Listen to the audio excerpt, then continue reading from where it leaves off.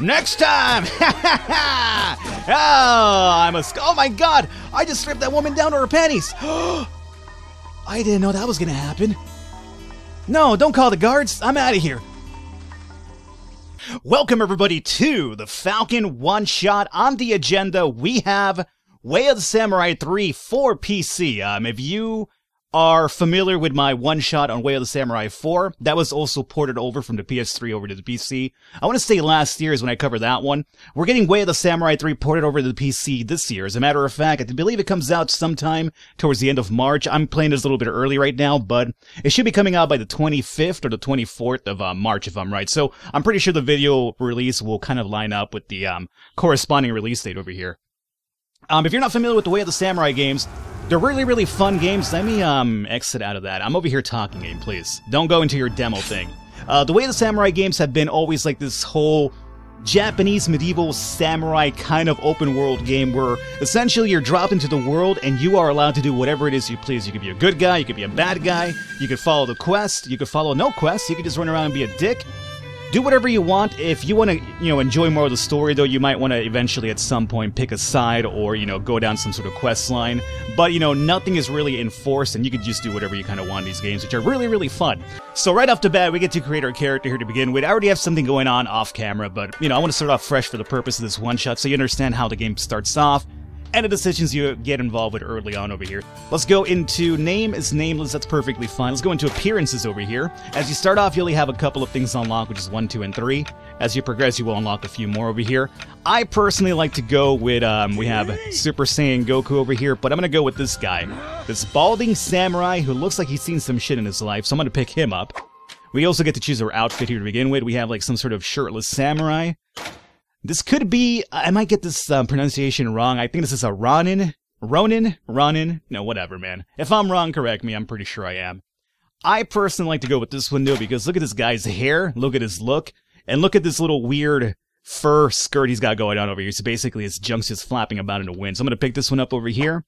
The third one is unlocked, or locked, I should say, so I guess over time you will unlock that one too. That's perfectly fine.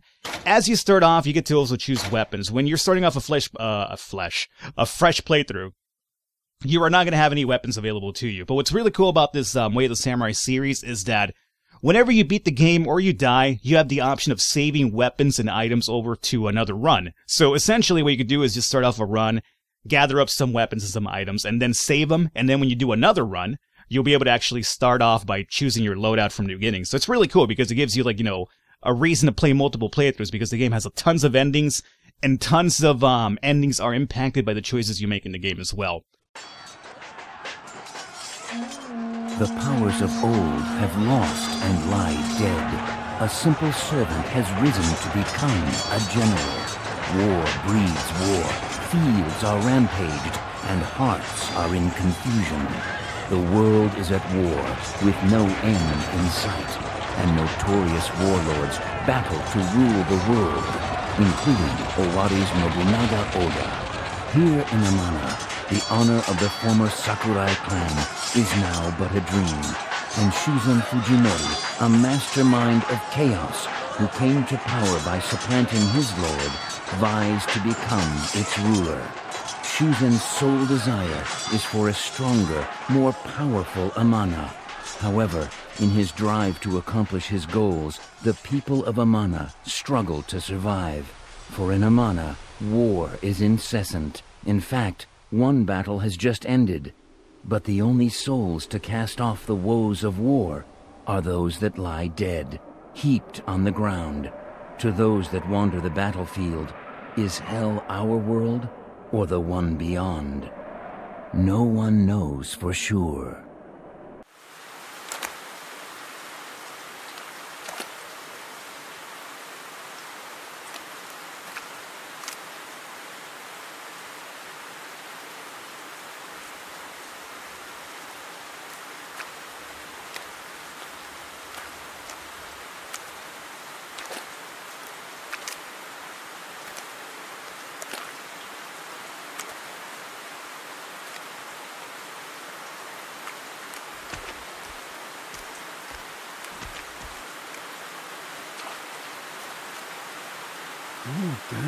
Alright, so it should be noted, I'm gonna talk over this, but you see a little action at the side? This is kind of like one of the purposes where you have like multiple, I guess, decisions to make. You could either go aggressive or go passive. I'm gonna start off aggressive because when you start off aggressive, there is more of interesting kind of like, not character development, but more like story development right off the bat, as opposed to just waiting for these guys to take you to the village. Otherwise, you would pass out, and they would take you to the village, and you would start off like as a, you know, a dude recovering, like, let's say from amnesia. Not really amnesia, but, you know, it's just basically take you to the village, you were recovering, and you start off with that side over there. But if you go with the aggressive route, you do start off with, there should be another warrior around here from the leftovers of this little battle that you were at here. Just gotta find him. Where you at, dog? Know you're around here somewhere. There he is, okay. And this is one of those battles that you essentially... I'm not sure if you could win it. I guess maybe if you start off with proper items, there's a possibility you can, because I was actually quite close to beating that guy. What I'm going to do right now is actually go through the bodies and actually search for some items to see if we can get ourselves healed up to at least our full HP, to have a better chance of fighting that guy. So, with this game, you could obviously go through bodies whenever there's, like, you know, if you go into fights and stuff. However, it's shunned upon by, you know, the regular members of society if you're over here, if you, like, basically kill a person, right? And then you start looting their body, like, apparently you get, like, negative, you get, like, a negative opinion from people, and that all affects your samurai points. It will essentially be your overall score at the end of your run over here, and it'll tell you whether you were, like, an honorable samurai or a scumbag completely, so just keep that in mind. Let's see, here we have the Hozuki. This is going to be attack 3, defense 6. Let me pick this up here. That'll be our second weapon. We could equip up to 3 at one point right now. So here we go. This is kind of like more of a spear weapon. And here's our moderate blade.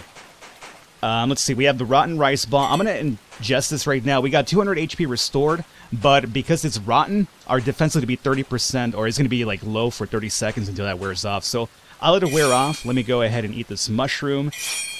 And the rest of these vegetables over here. You know, if you're ever hurt, just eat some veggies and you restore your energy. It's like in real life, right? That's why your parents always told you to eat your veggies, right? There you go. In this game, it's more of a reason to do so. Let's go over here and find this guy. There he is. Okay. There's another blade over here, too. That was a dull blade, so it doesn't really matter. Now, over here, you could have a passive route as well. Shuzen Fujimari is the root of all. You know what? Let's go with the passive route.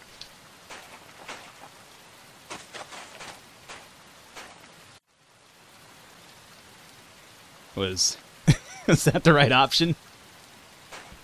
Oh, he's just gone now. Ah, I should have fought him. Son of a biscuit. If you fight him, assuming you beat him, I'm not sure if you will or not. I lost to him. I was really close to beating him, but I lost. Essentially what happened then, he spares your life, and he tells you that, like, you know, a samurai's life is not worth throwing away. There's another guy looking off on a cliff, and he looks at this scene, and he's just, like, wondering why that guy spared your life. And that triggers some sort of other quest line again.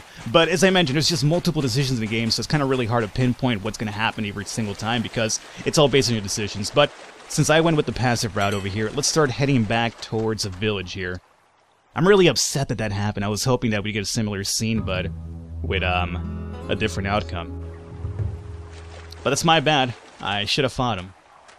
But that's also what's really cool about the game because it has that dynamic value where, you know, just a small little decision on your end completely changes the entire scope of things here. So there's a life timer, there's going to be a morning, middle day, night system, and different scenes and different events happen based on the time of day, and also the day it is as well. Right now we're in the morning, and we have these two scumbags over here harassing this young female. Want to play with me? Are you waiting for someone? You're sure are a cutie. Yeah, free. Okay. Let's go over here and talk to these guys. Hey, what is it? You got a problem? We're not planning on drawing your weapon with LV, are you? As a matter of fact, I am. So, you can now interject. You can just go ahead and tell them to stop and you'll fight them, or you want me to help you guys out if you want to be a scumbag. I will go over here and just help this young lady out, so I'll say stop it.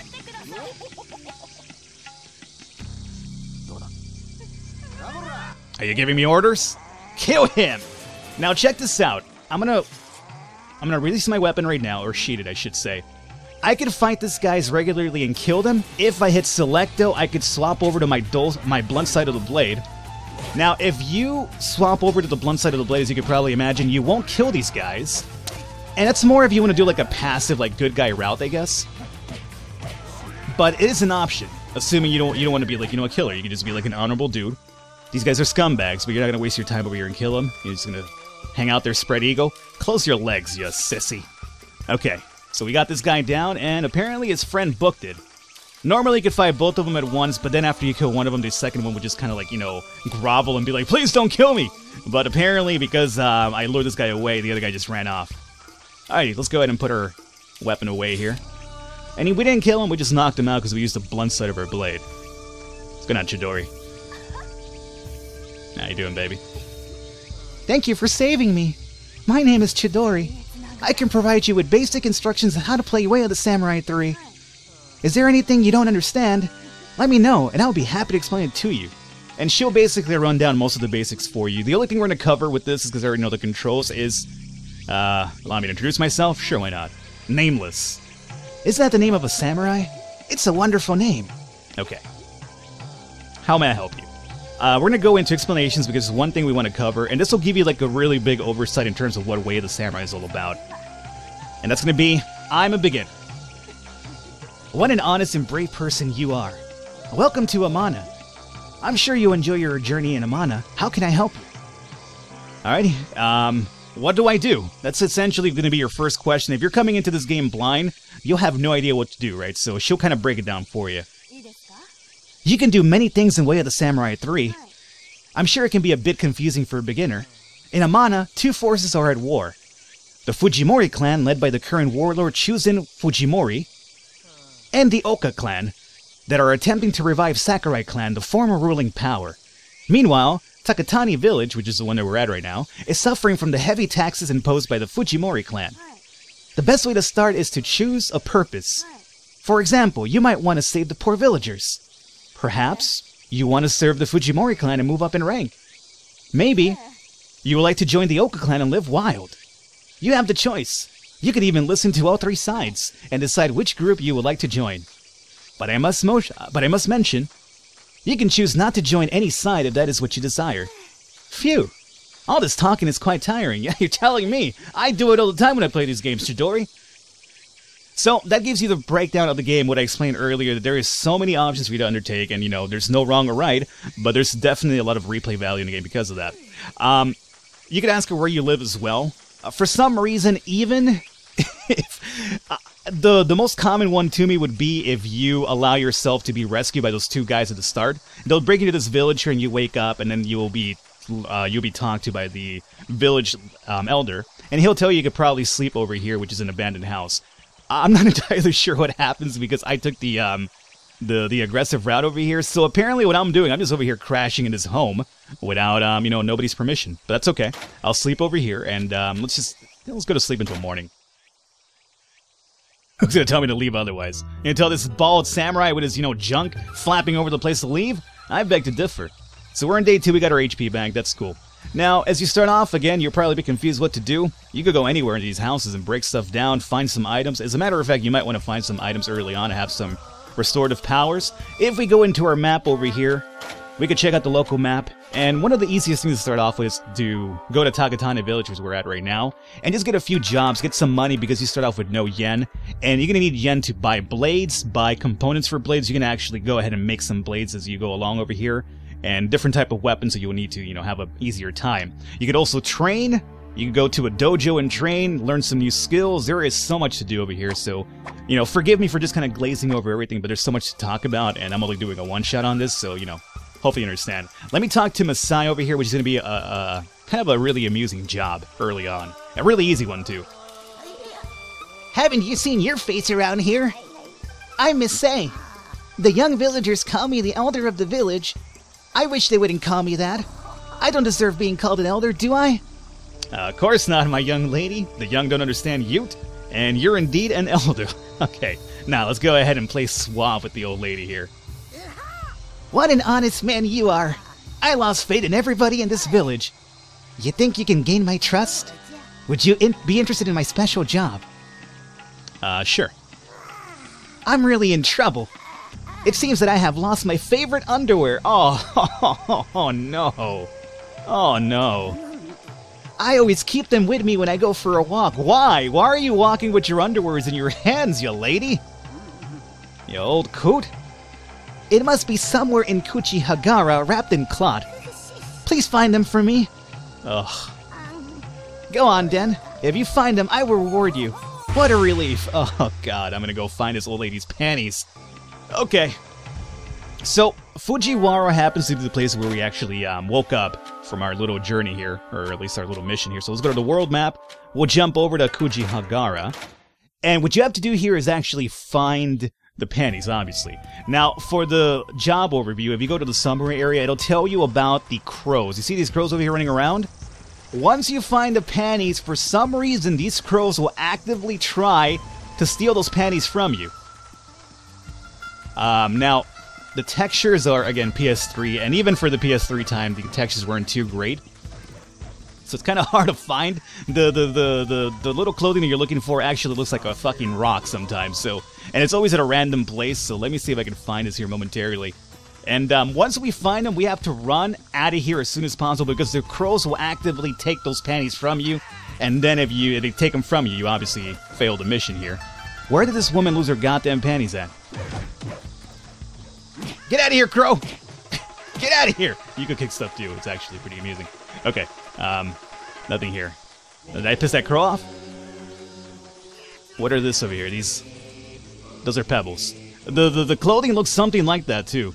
This guy is like a leader of some gang clan, so if you fight him, you'll piss them off, and whenever you go to like another area where that gang is actually in control of, they will actively come after your ass too. Oh, here we go. That's it right here. You see how that looks like a fucking rock? Kind of, a little bit, whatever, but that's it right here. Now, hold up. I just need to make sure we can run to safety afterwards. This is not going to be safe. That's a long run. Okay, I think we grab the panties and we run back down the little water area over there. Okay. Let's go, let's go, let's go, let's go. No crows. Yeah, I know we found the underwear. Avoid the crows, avoid the crows, avoid the crows, avoid the crows. Or ravens, whatever. No, go away. I think we got it. Oh, ooh. Let me tell you, you think it's silly? It's actually a silly concept. The game is, pretty quite, self-aware, and it makes fun of itself quite a bit. But those ravens or crows, whatever the fuck you want to call them, will actively come after you and steal those panties from you. They've done it to me, like, back in the PS3 version. I was kind of like, really? Crows over here stealing old lady panties? I don't even know what goes through your head, Japan. But you never fail to amaze. Alright, let's go over here. Masai's underwear. Success! Good job. Do you want me to give you a kiss? No, that's alright, Masai. So we got 200 yen. We got at least our first bit of money in the game. You start off with 0, and you slowly build up the money over time, too. So, the last thing I want to do right now before we start wrapping it up, I know there's a lot to cover in this game, but man, there is, such little time in these videos for me. Let me go into the world map. I'm going to come over to Omikomi Town, which is where a few of these gangs actually hang out at, and if you're in a bad state with them, or if you kind of cross in their territory, they will actively try to fight you. I'm going to show you a bit of a example of that. So check this out. So I'm getting close, and they're kind of like, "What the fuck's up over here?" Yeah. So you don't want to do that early on because they will probably wreck you because they'll fight you 3-on-1. But we should get a scene over here that triggers pretty soon. What's going on, Hozo? Thanks to Lord Chuzen, the area is thriving. The citizens should be thankful to Lord Chuzen. But over here we should have a scene.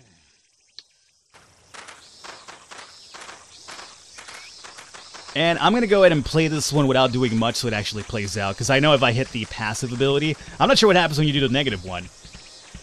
What's that?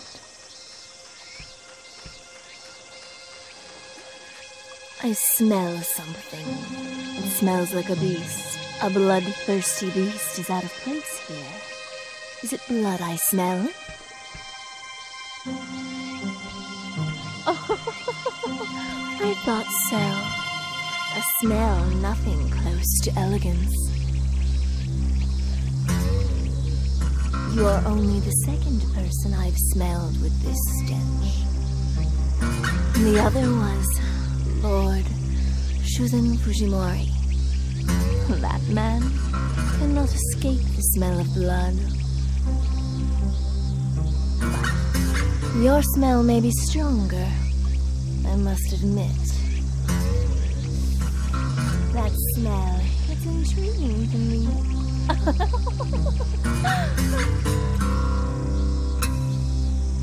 What a rare discovery. It pays to walk around the town sometime. Who knows? We may see each other again. And now I bid you adieu.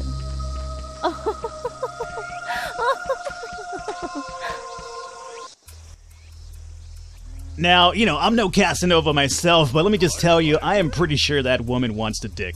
Anyway, so, that's a really good introduction, or at least a good end-off point for this video, because there is another thing that we haven't talked about here, which is relationships as well in the game. You could also go ahead and find, you know, another mate to kind of, you know, settle down with as well, and I guess that's one of the options right there, but depending on whoever you decide to settle down with, will give you, like, certain abilities and, like, you know, extra advantages in the game. So if we go over here to the status, no, it's not it, profile, and we go to partner, as you can see, we have no partner right now, but, you know, as you progress through the game and, you know, hang out with more people, trigger more cutscenes, you will actually be able to get a partner, which you will learn skills from, and all sorts of other things right here. But this is a really, really minimalistic, he says, minimalistic look at Way of the Samurai 3. There is so much to cover with this game, but I just want to give you a little idea of how it plays out.